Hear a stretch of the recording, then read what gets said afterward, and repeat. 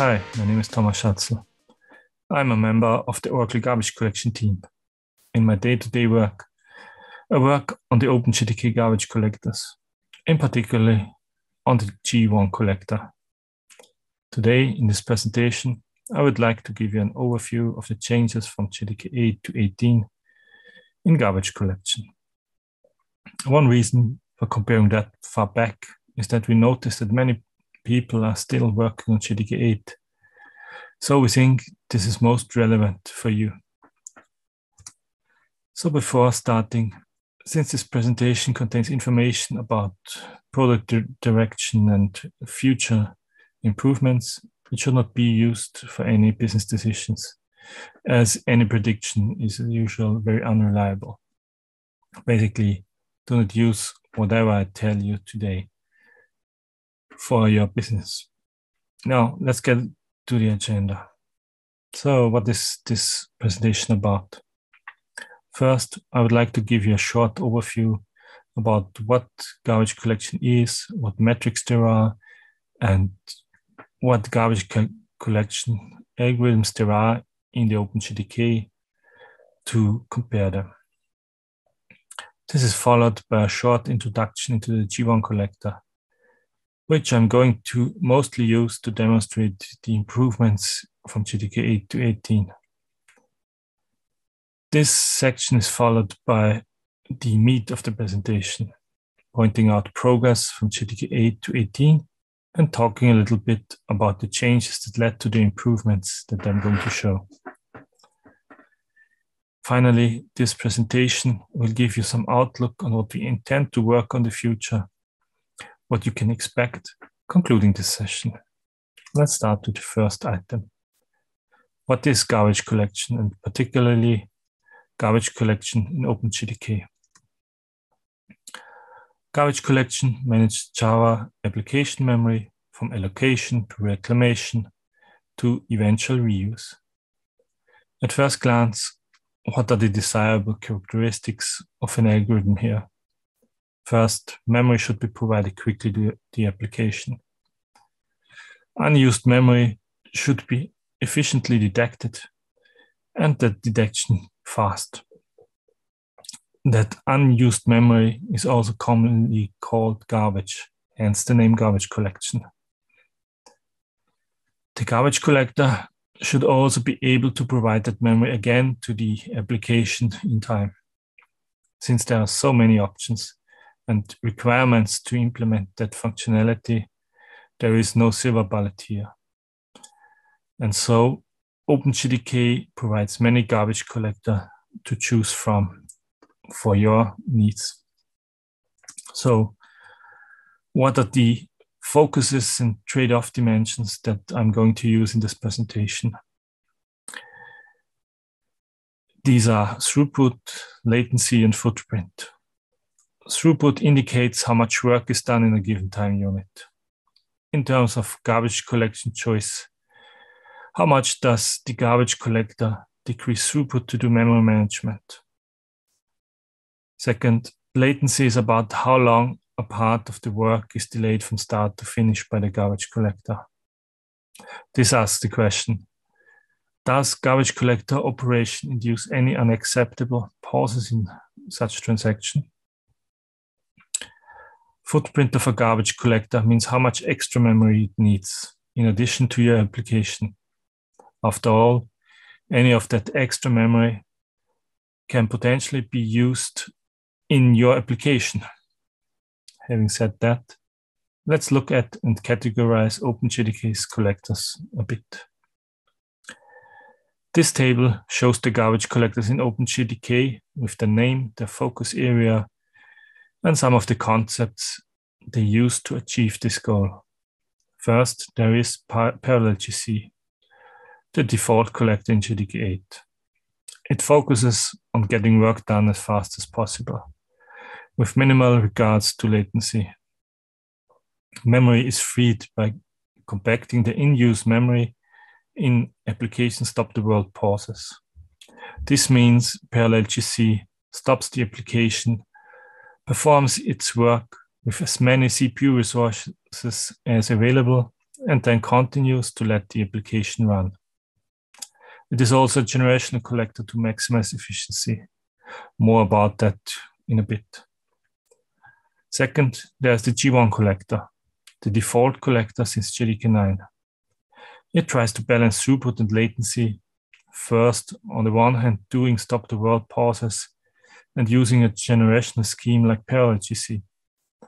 And on the other hand, doing lengthy operations concurrent, that means in parallel to the application. This decreases pause times. Thirdly, there are the two new latency-focused collectors, CGC and Shenandoah. They were introduced in JDK 15 and JDK 12, respectively. They try to do everything concurrent to the application with extremely small pauses. Finally, there is CLGC, which focuses on footprint and startup. It's like a slower, single-threaded, simpler version of parallel GC. It is typically used for special applications where these properties matter. Since in the remaining presentation, I will be looking mostly on G1, hence some short introduction. So what is G1? G1 has been supported in OpenJDK since 7.4. It is a default collector since JDK 9 due to its versatility. At this point, it's very stable and mature. As such, we at Oracle very actively maintain and improve it every JDK release, finding new opportunities for optimization and improving it every release, as you will see. What are G1's design principles? In contrast to other more specialized collectors, it by default tries to balance between throughput and latency. It is also a generational collector to maximize efficiency. In this scheme, the Java heap is split into a dynamically sized young and old generation. Objects are allocated first in the young generation. The trick with a generational collector is that most objects die young.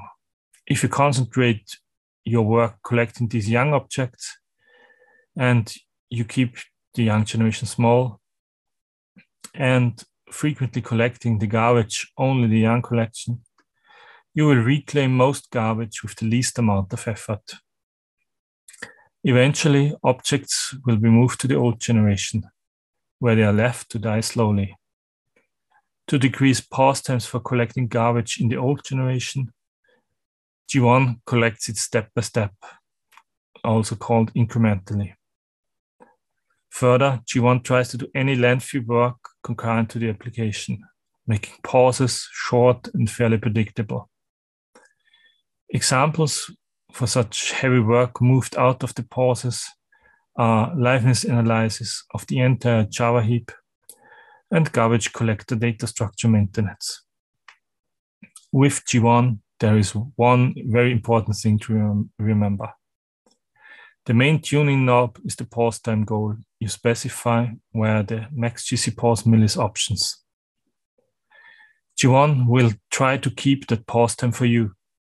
Make sure to consider tweaking this if the pauses are too long, as by default, this time span is 200 milliseconds. After all that introduction, let's get to the main part of this presentation. What happened in the last 10 releases? First, I'm going to talk about throughput improvements. The graph shown here shows relative throughput versus JDK 8 on the left for JDK 11 and 18. The scores graphed here are from SpecGV 2015, runs on 16 GB Java heap with practically no other options set. SpecGV 2015 simulates a complex data warehouse system. The graphed MaxGOps metric represents the throughput of that system. As you can see, just by moving to JDK 11, throughput increased by 5%, which is modest. But with JDK 18, by just dropping in the new VM, you will get an 17 to 18% throughput increase in this application. So what changes made this possible? Let me give you a short summary of those.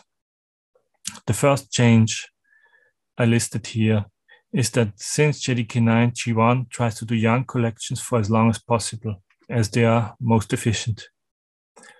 G1 delays starting the old generation collection to the last point possible by anticipating when it needs to start the old generation collection, given allocation rate, current Java heap size, and other metrics.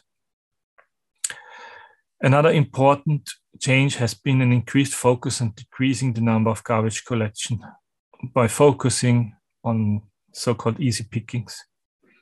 For example, one particular class of objects that are interesting to collect are large arrays.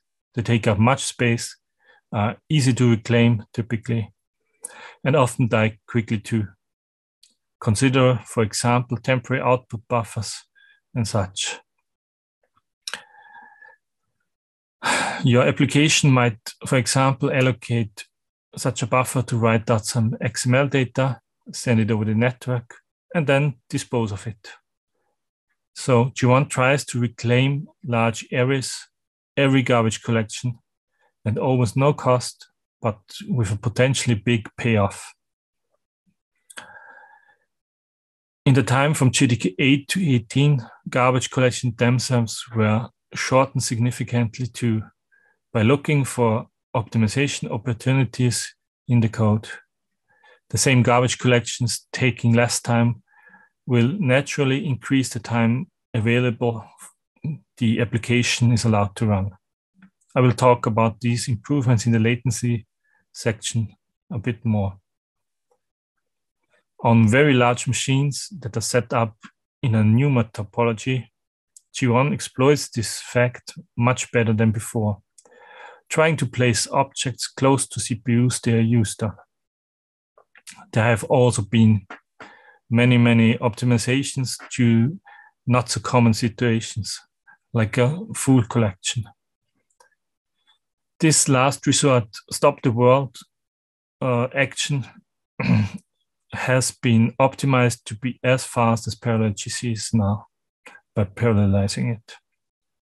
And of course, last but not least, many non-garbage collection related improvements have been added to the VM, also improving throughput.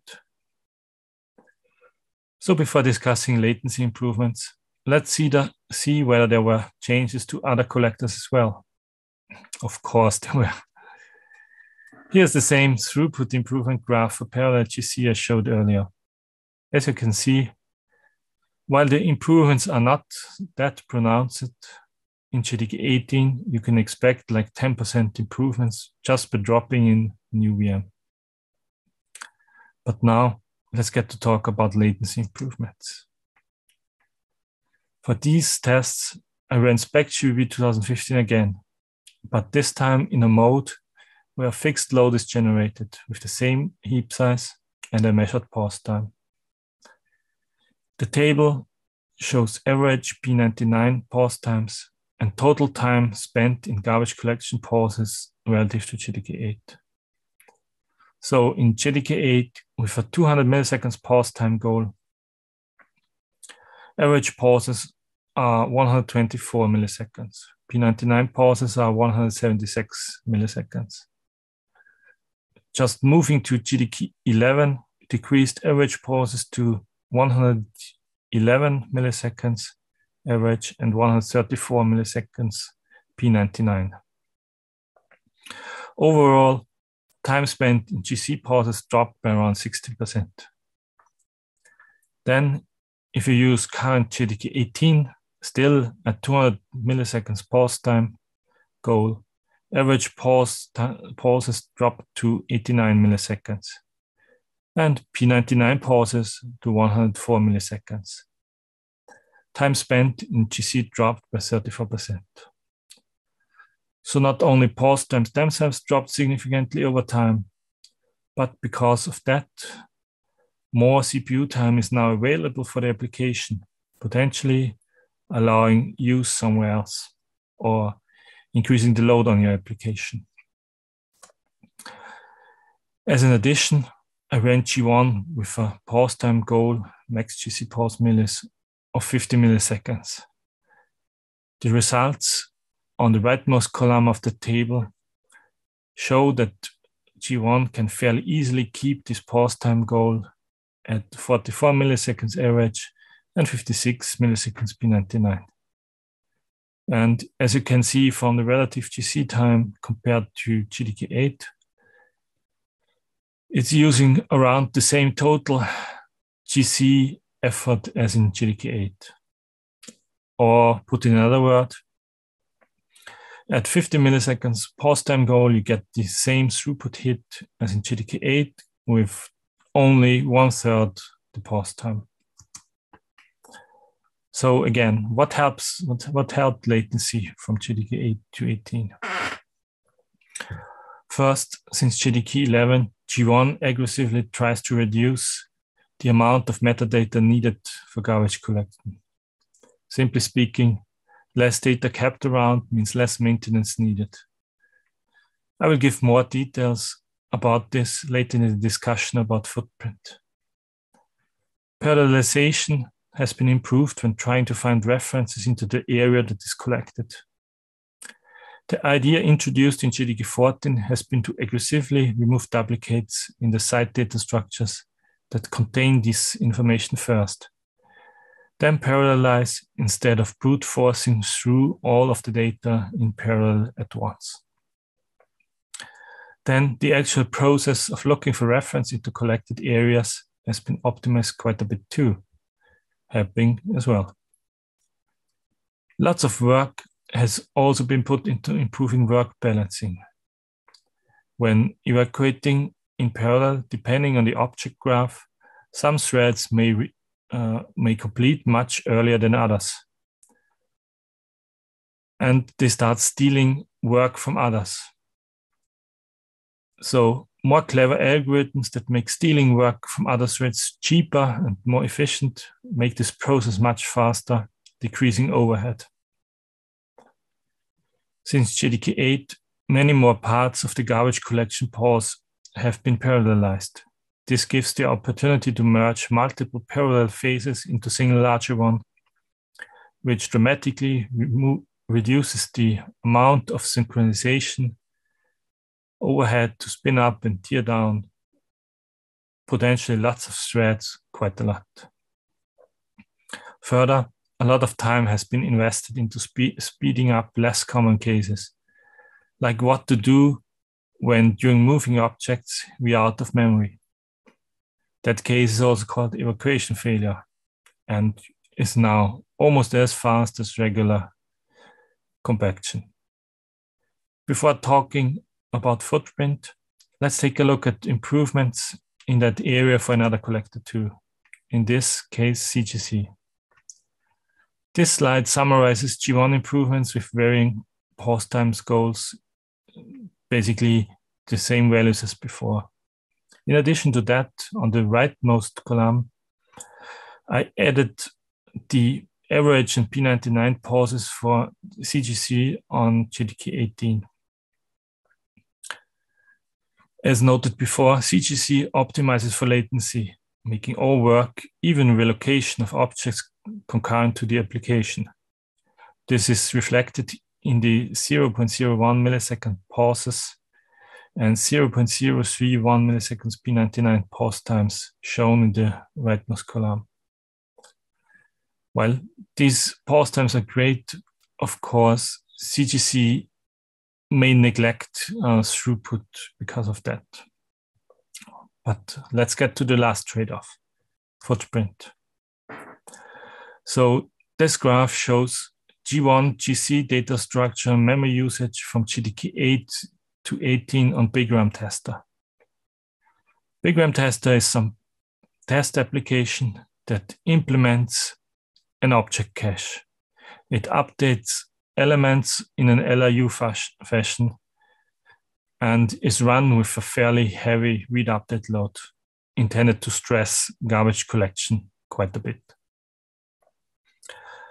Now, on a 20 gigabyte Java application heap, JDK 8 G1 needs almost 6 gigabytes of extra data to manage everything. That has been reduced quite a bit to around 4 gigabytes on JDK 11. JDK 17 tops out at around 2 gigabytes. And as you can see in the blue line, JDK 18 levels out at around 1.3 gigabytes. That's quite a bit of an improvement. And do not forget, this is at increased performance. Let's talk about the changes that made this possible.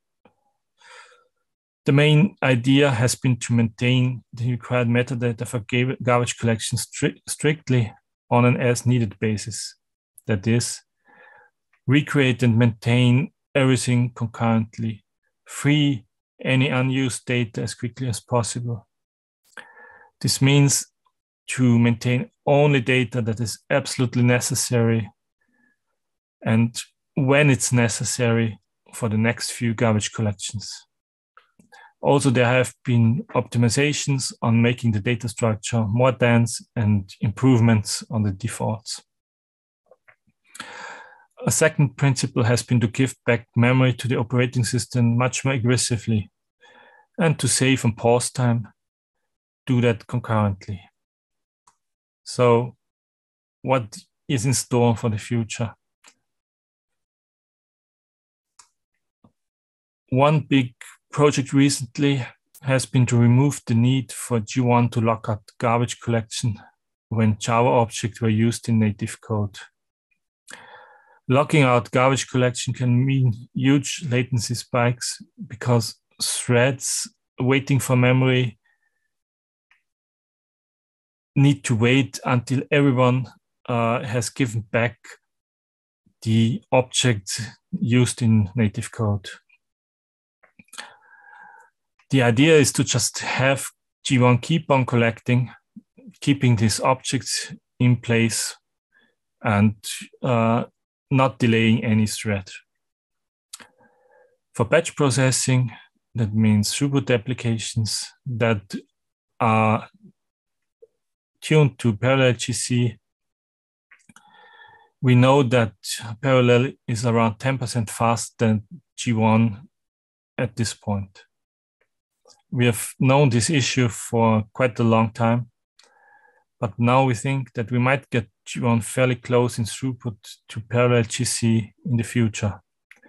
We want to do this by decreasing the amount of code that's executed for every reference write, the so-called write barriers in the future. More issues have been found in the work stealing code during evacuation, and we are looking into decreasing the overhead further to improve latency. And finally, regarding to footprint, we are looking into ideas to make G1 the most frugal parallel collector of OpenJDK, shaving off a few more 100 megabytes, for example, in that big RAM tester application shown before.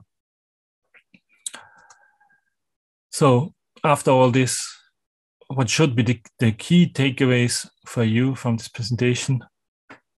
For all collectors, including but not limited to G1, they all improved hugely from JDK 8 to 18.